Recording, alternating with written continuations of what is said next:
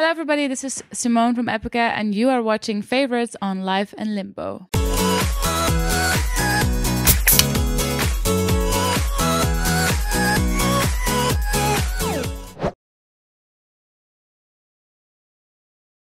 Well, being in Toronto first, and second off, I met one of my best friends who was Canadian, moved to Germany and moved back to Canada. So it's awesome that I can also hook up with old friends again. So that's my favorite until now. I think Doce Delight, she's a Brazilian pastry chef, which I also met yesterday because she lives in New York. She's super creative, funny, talented, and I kind of recreated a lot of her recipes, and everybody in the family is happy because of that, including me. That would be the Quantum Enigma, the album we are currently promoting. It's our 6th studio album, and I just love everything about the record, and it marks a special period in my life where I became a mother and my whole life got turned upside down, and it's simply an awesome record. I have many favorites and they vary at this moment, especially also live. I really love Unchained Utopia, which is from the Quantum Enigma. It's a very powerful song, great melodies, and has a cool drive, and it comes across live really, really cool. I have to say that I really admire Adele. She's a great singer. But unfortunately, I'm not such a big fan of her latest record. I prefer the old work more. As far as for metal, I really like Opeth very much. They're cool.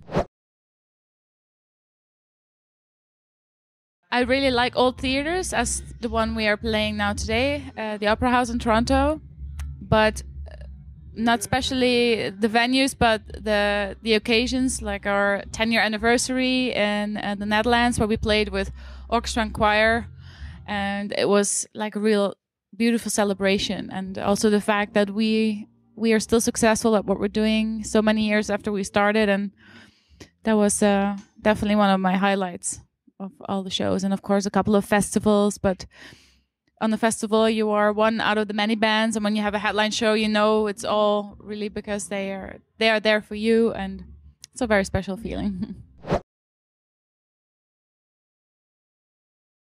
Well, we travel all around the world. I love to travel.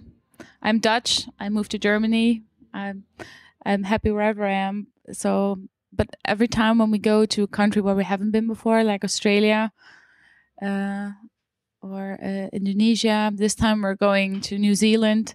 So I think that's going to be then my future highlight. I don't know. I really felt very at home in Australia. So I'm happy that we're going back there. The long flight will mean watching lots of movies because it's the other side of the world.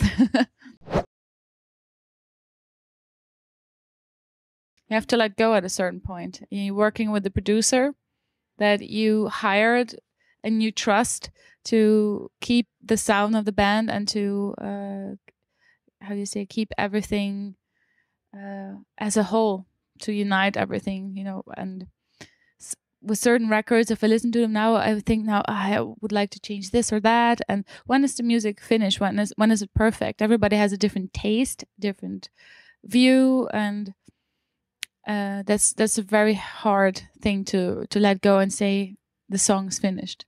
Because we're 6 people, all 5 guys write songs, and then they're all working on the songs together. But sometimes you just have a different opinion, different view on how the song structure should be, and I guess that's a hard thing to let go. But like I said before, we have a producer. He's the keeper of the sound, and you know, we trust it. But of course, we shouldn't always say yes and amen to what he does. But yeah, I guess that's a big lesson which you always keep on learning with each record that you do, I think. Cook, play with makeup, photography, walking around in the forest, and most of all, spend time with my family, my son and my husband.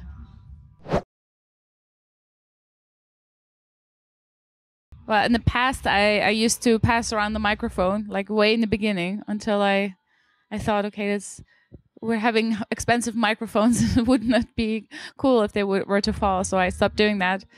But I like it when I see a fan singing along to the songs, that they know the songs, and just that you see them, that they're happy. It's just a wonderful feeling.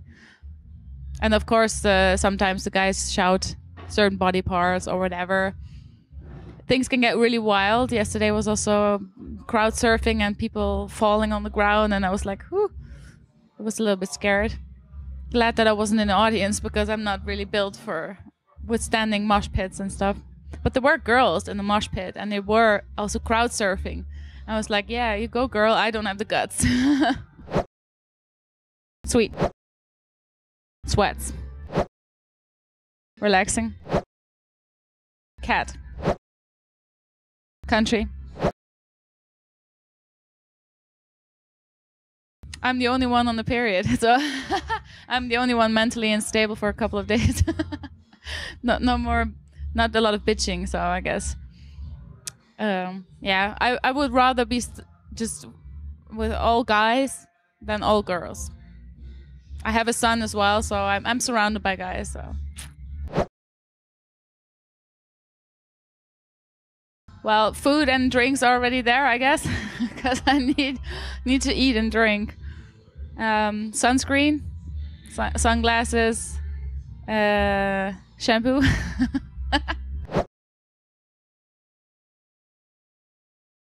Well, in certain countries, fans can get very excited and try to get into your hotel room. So a couple years back, it was 3 o'clock in the morning. I was kind of, I was in my birthing suit. I was about to jump in the shower, and somebody was in front of my door, and I saw that the person was wearing a Epica t-shirt. And I was like, I'm sorry, I can't open the door. I'm about to go to the shower. And it was 3 in the morning. I was already a little pissed, to be disturbed at that time. And at 9 o'clock in the morning, the same guy was in front of my hotel room again. And I was like, dude, I just got 6 hours of sleep. And he had to be escorted out of the hotel. So he was a little over-enthusiastic. Well, yesterday, for example, I always have eye contact with many fans, and then you see that they're singing along the lyrics. And I tried to think back of when I was a super fan of many bands, and I knew all their lyrics, and the thought that they connect to me in a way how I connected back then to other artists is a beautifully weird feeling. Very honored by that. And you see the happy faces, and you know that they connect to the music. And especially when people come up and tell you that the music made them stronger, it guided them through life. And yesterday in New York, a woman came up to me, and she grabbed me, and I was a little bit like, oh, what's going to happen? And she's like, she could be my mother. She was she was like cuddling up to me and telling me, I had a very bad car accident. I broke my neck, and your music made me stronger and pulled me through. And I was about to cry. I felt so happy that we were able to do that. We write the music because the melodies are in our head. We come together and we create the record, but that you do so much more than that without that being the intention. That's just amazing.